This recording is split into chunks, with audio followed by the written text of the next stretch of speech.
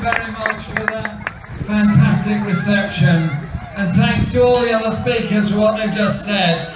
And John Landsman asked you to donate £5 or £10 to the campaign if you can, and we're very grateful if you do.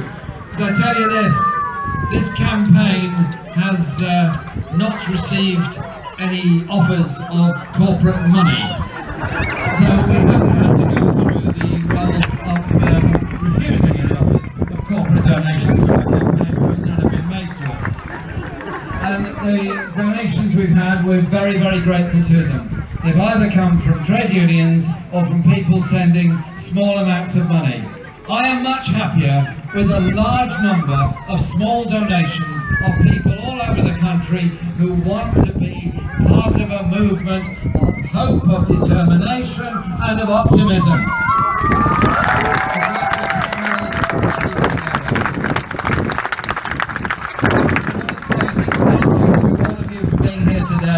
And all those volunteers that have organised this event, because these things don't happen by accident. Politics changes when people come together. Politics changes when people come together in a spirit of determination to ensure something better. All those volunteers that came together to organise today's event, give them a big round of applause and say thank you very much.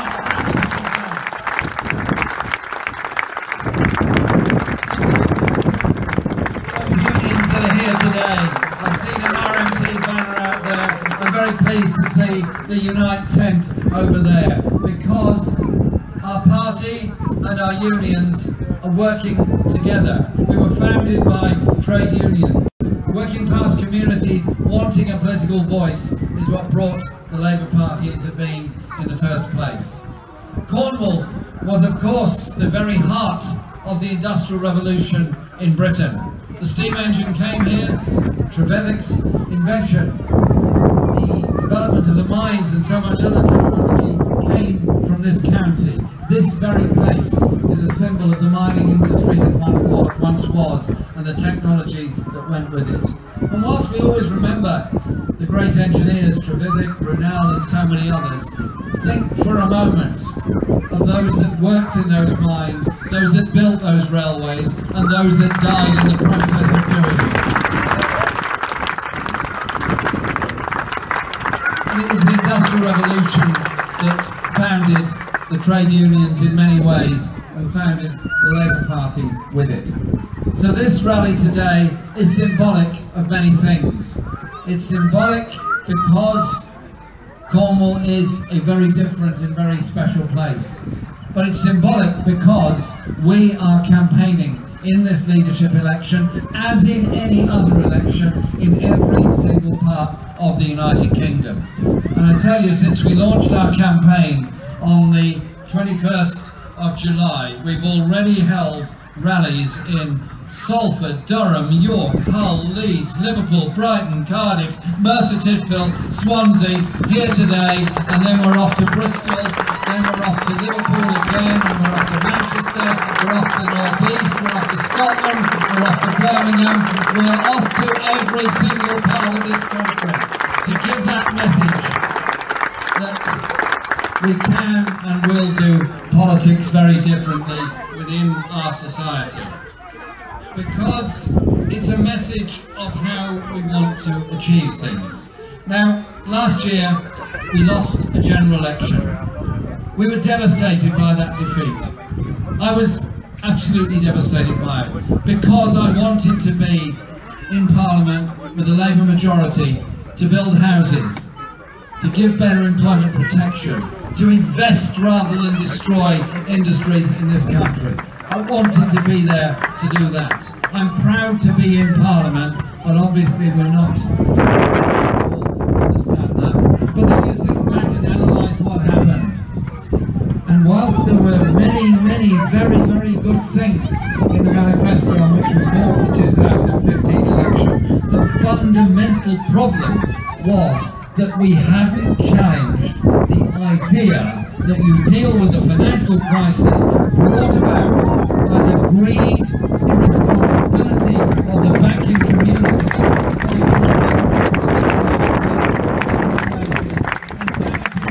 by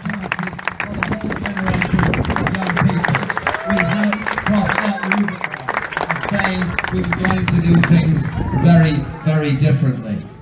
And so, last year we had the leadership election, and it was an amazing experience.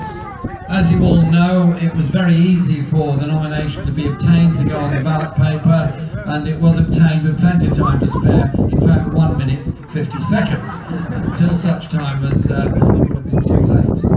That campaign brought a lot of people together, not around personalities or personal issues, brought them together on the kind of Labour Party they wanted, on the kind of politics they wanted, the kind of inclusivity we wanted, and the way in which we understand and respect each other, and we respect each other's point of view and recognise that every single one of us has ideas, has imagination that should be part of our policy making and part of our growth as a movement. So we bring people with us rather than offer them something we will feed down from high above just before the next general election. It's a very different way of doing politics. I have to say, some of the national media are finding it quite hard to understand. But we're helping them.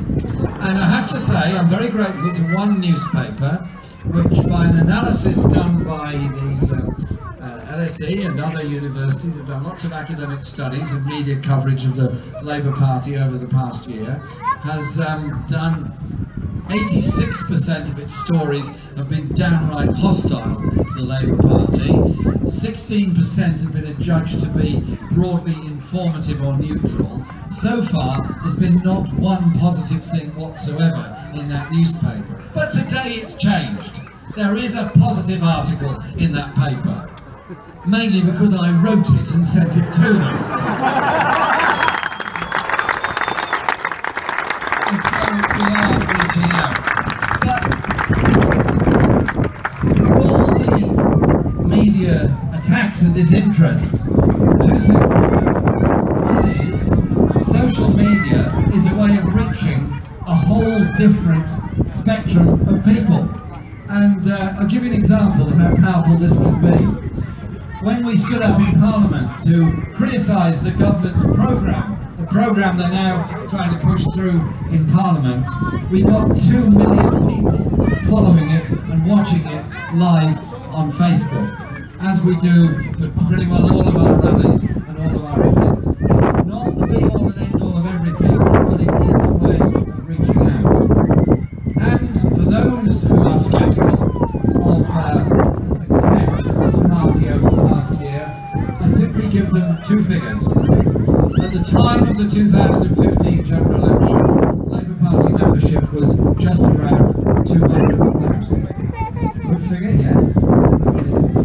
Today, Labour Party membership is 540,000. That's just over a year.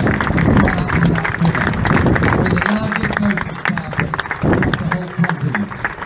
And when I attend meetings of the Party of European Socialists, we sit around a big table and discuss lots of things, and at the end they all turn to me and said, what is it in Britain that people are joining the Labour Party in such numbers?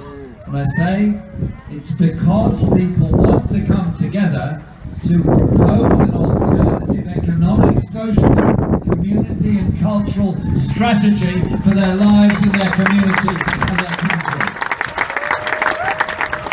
And so we are having a leadership election, of course, and this leadership election gives us the chance to reach out to even more people, and also reach out to those communities that have been left behind in free market Tory Britain, where unemployment is rife, where poverty wages are rife, where industries have disappeared, where financial services are the only thing on option. We have to reach out to all of those communities, nowhere more so than in the southwest of England, and particularly in Devon and Cornwall. The lowest wages are in Devon and Cornwall across the whole of the UK. The need for infrastructure and other investment is nowhere greater than in Devon and Cornwall, as well as, of course, in the northeast. east and to some extent some parts of the northwest of England. There is a grotesque imbalance in the way in which the economy is run in our society and the wage levels that are with it. If you take 100 as the median for the whole country in contribution to gross product, Cornwall comes out at 62. In other words, this county is underinvested in. This county has the lowest wages. This county has far too many insecure jobs on 0 hours contracts and all the insecurity. It can and should be done very, very differently indeed. It has to be done. Cornwall had European Union Objective 1 status, and it still does. It has that because of the levels of poverty, because of the levels of underinvestment that exist across this county. And so what we're proposing will make a very, very big difference. Last week John McDonnell was in this county giving the message out about how we can do things differently. Differently, first of all, by investment to ensure there is a better electrified railway system across the whole of the southwest, which in turn would help promote jobs and industry across the whole region, and that there is proper access to fast broadband across the whole of the area, as it should be in every part of the country. But above all, it's also about investment in the issues that matter to people. Housing is a crucial issue across the whole of Britain. We have the most expensive housing of most parts of Europe in Britain. We have a decline in the number of owner-occupiers. We have a big increase in the number of people living in private rented accommodation, and we have a government that is determined to underfund, under-resource and attack every local authority that tries to build council housing, and indeed if they're in high-cost areas, force them to sell off the respectable. And it is trying to say those that do a bit better want to still remain living in council housing. I'm unashamed and not afraid to say it. Council housing, developed particularly after the end of the Second World War, gave an opportunity and a life chance to people that would never have had it if they were stuck in an unregulated private rented sector with no real security of tenure. So when we say we want 1 million new homes built during the first period of the Labour government, we mean it. And we mean it because we want the majority of those to be council housing with lifetime secure tenancies. Because there is something very bad about children being brought up in insecure accommodation. They don't know where they're going to be living in a few months' time. It's not right that in seaside towns and areas where the tourist industry is at its strongest, the only time you can rent a decent flat is during the winter months when there's no holiday lets available. Then you have to move out to try to buy somewhere else or go somewhere else. So there has to be an investment in housing all across the region.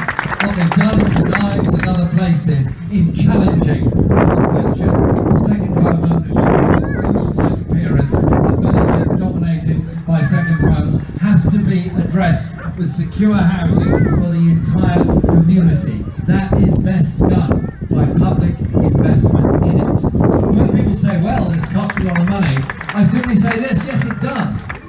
But you can save a lot of money in another way. If we're using the housing benefit system to pay into high-cost private sector rents, how about having social level rents at the council level, not paying for them by the public purse, but instead investing in the bricks and mortar, which will give people secure housing and in turn create the jobs, and in turn create the supply chain of jobs in those that will contribute to it. A lot can be done by what I call social investment in the needs of people.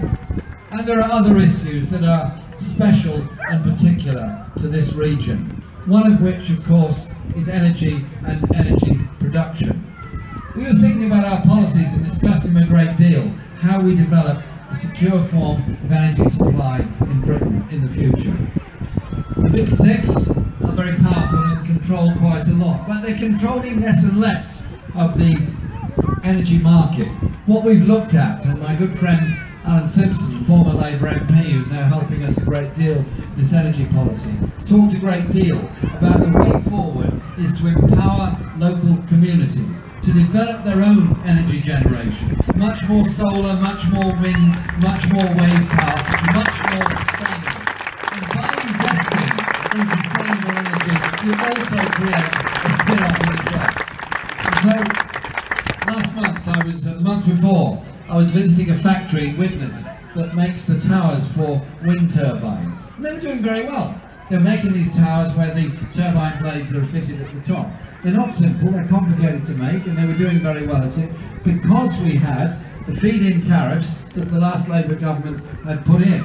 Very good idea, because it helped to develop the whole idea of a sustainable energy project in Britain. They cut the feed-in tariffs down. As a result, the whole industry has been badly affected. Can we not invest by, yes, restoring a higher level of feed-in tariff and taper it over a longer period in order to develop our own sustainable energy industry in this country? It's good for all of us. Again, good for investment, good for energy security, and good for jobs. So that has to be an important way forward. The other issues are many, but one, of course, is the idea that in the national narrative, poverty is a city issue, prosperity is a rural issue, and Cornwall is an idyllic place, a great place to come on a holiday. Yes, it is a great place to come on a holiday, and I love visiting, but that's not the point. The point is, there are many village communities with chocolate box beauty about them, hiding desperate isolation and poverty in those villages. So there has to be investment in housing, investment in energy, investment in better communications, but also an improved public transport system. I talked about the railways, and I feel very passionately about railways as the most efficient and environmentally sustainable way of improving transport, particularly over long distances and commuter distances. But there has to be rural bus services which ensures that villages are not totally cut off. And again, that requires investment, but we get it back. We get it back because you keep jobs in the area, you keep jobs in the villages, you enable people to live in those communities. That surely has to be the right way of doing things. So what we're doing is developing a series of policies which will make a massive difference to the lives of the vast majority of people in this country. The fundamental question is economic in many ways, and I want to say a big thank you to my good friend John McDonnell, who is our Shadow Chancellor of the Exchequer, because after John took that role on last September, the first thing he did was set out the basic economic principles. The basic economic principles actually boil down to this: austerity that we've had for the past 6 years and has given us greater levels of inequality rather than equality, has hit the poorest the hardest, has hit women the hardest across our society, has hit every public service and taken money out of the pockets of every public employee, is actually a political choice, not an economic necessity. The one has set out a different way of doing our economic business in this country. And the strange thing is, a year later, there are many people who throw many criticisms at many of us, and I take no problem with any of that. People can throw anything they like. It's magic. I'm not going to throw anything back other than what I believe to be good sense, because good sense is more powerful than abuse. But you can hardly find anybody now who doesn't agree with John McDonnell about investment in the economy. So when we put together our 10 points of how we want to approach our politics in Britain, I won't go through them all in too much detail, because that would take too long and the sun would set and we'd still be here. But essentially, It goes something like this. Can't we as a party and a movement say unashamedly we want to create an economy of full employment, job opportunities for all within our society, rather than relying on the pool of unemployment, underemployment, casual employment, insecure employment. That we want to invest in dealing with the housing crisis across the whole of Britain.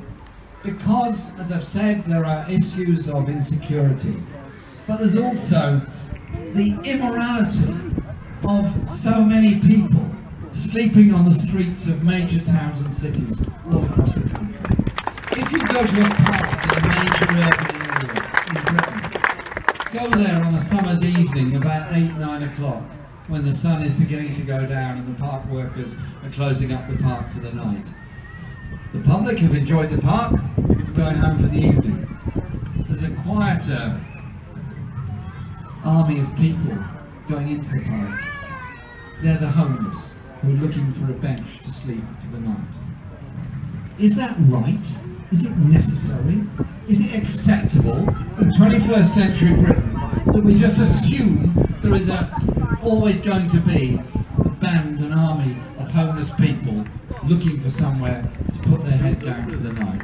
Cannot we develop a housing policy that does provide housing for all and security for all, and be prepared to invest in it?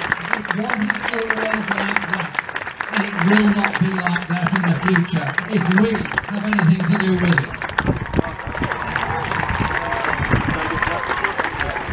And the questions of security at work are so important. I talked about 0 hours contracts and inequality and underpayment.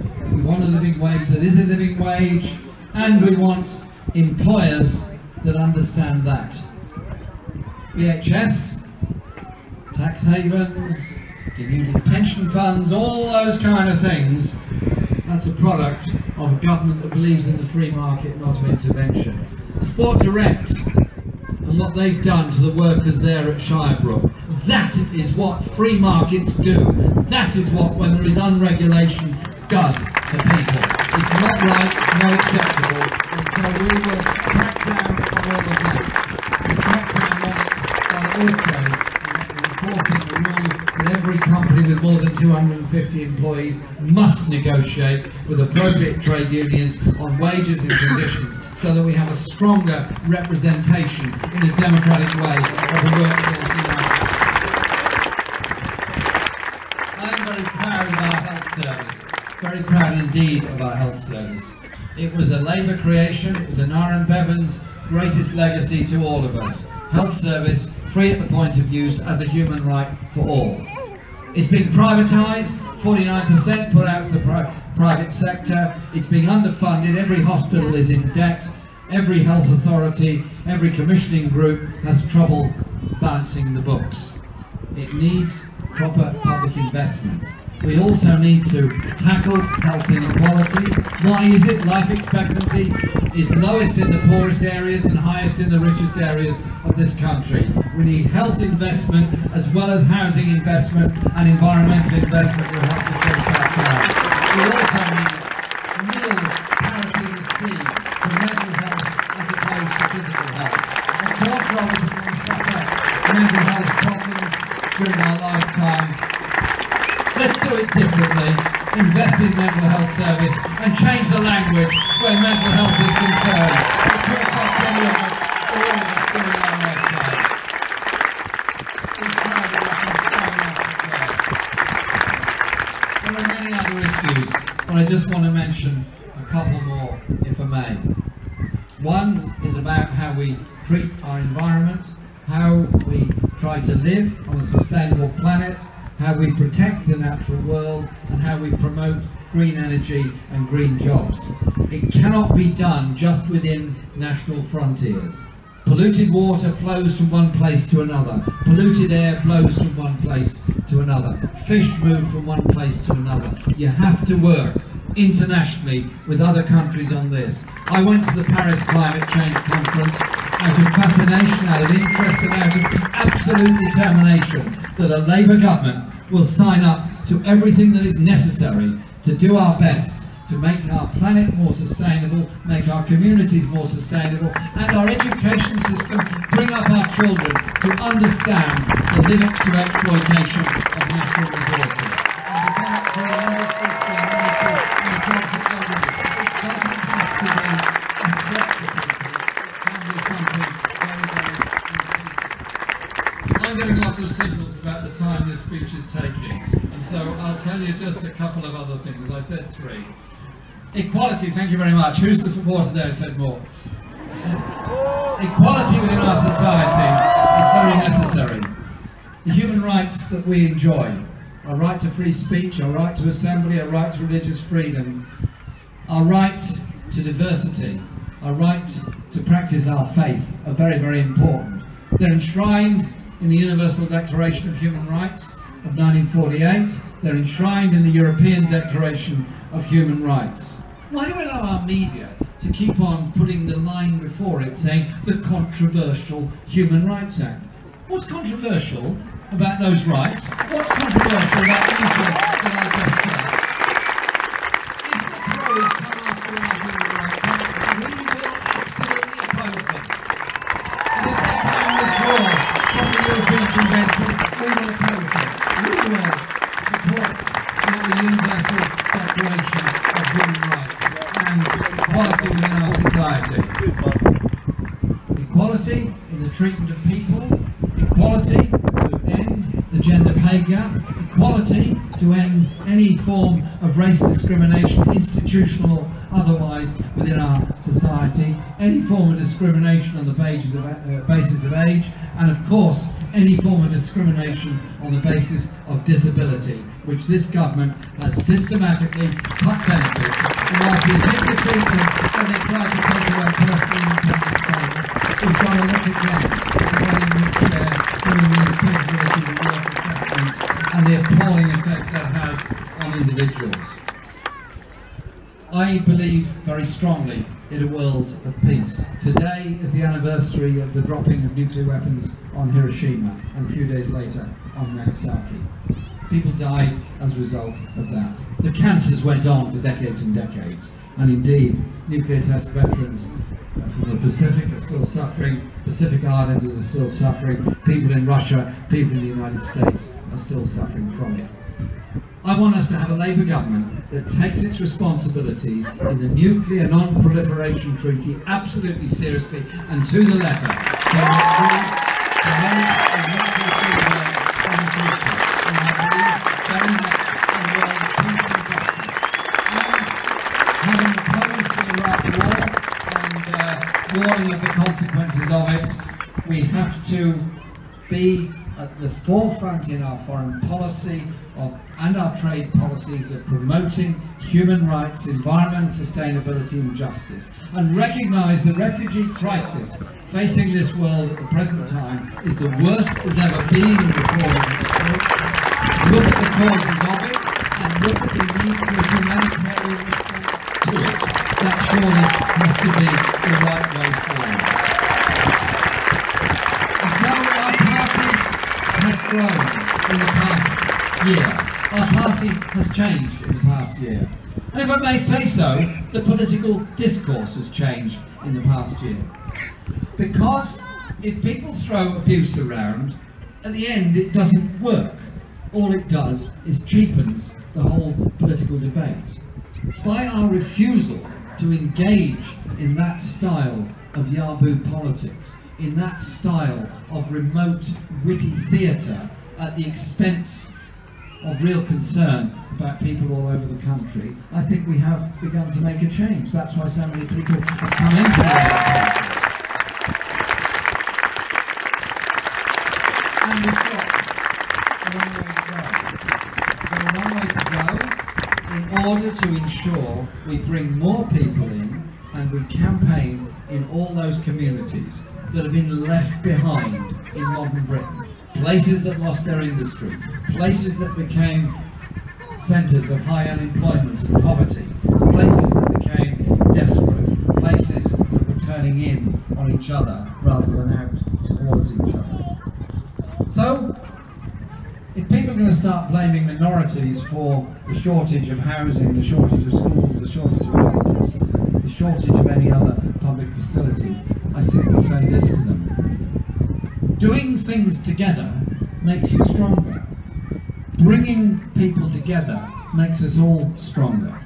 When we do things together, we build an NHS, we build those council houses, we build those schools, we develop the community of education, we develop the community of everything else. That surely is what makes us much more powerful as a community and as a party. But it's also about how we do things culturally. Because in every one of us there is imagination, in every child there is hope, there is painting, there is drawing, there is poetry, there is music. Can we not be proud of it and invest in it, proud of the cultural community, which is at the heart of so much of our lives? And so I want to see a Labour government in Britain that is investing in the social needs of people, that is investing in an economy that does provide jobs for all and does provide reasons for excitement, but also hope and opportunities for all young people all across the country, so that no one community is left behind, that nobody is left behind. So this leadership campaign gives us the chance to reach out in a way that we wouldn't otherwise have. So in that sense, I'm grateful for it. We've got a long way to go, a lot more rallies and meetings and events that we're going to do together. But this is a preparation for when we're going to have to do it all again to ensure that we win a general election for every part of the United Kingdom.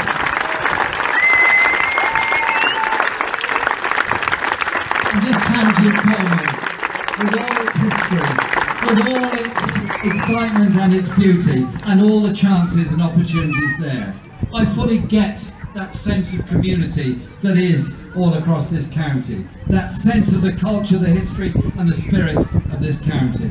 That is why we're not just going to be here a couple of times in this campaign. I want to see the Labour Party fully engaged, because we've got the biggest growth in membership by proportion of almost any region in the country in the southwest. And I'm proud of that.